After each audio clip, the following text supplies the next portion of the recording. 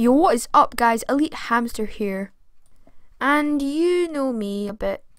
Yeah, so I kinda use clickbait, but the reason why I use clickbait is because, you know, you get views. I mean, who doesn't want views? But you want people to click on your video, and if it doesn't have an appealing cover page or title, then they'll think, nah, I'm just not gonna watch that. I mean, I'm not as bad as some people, every single other person on YouTube, but you know, I'd consider myself that I use a little bit of clickbait.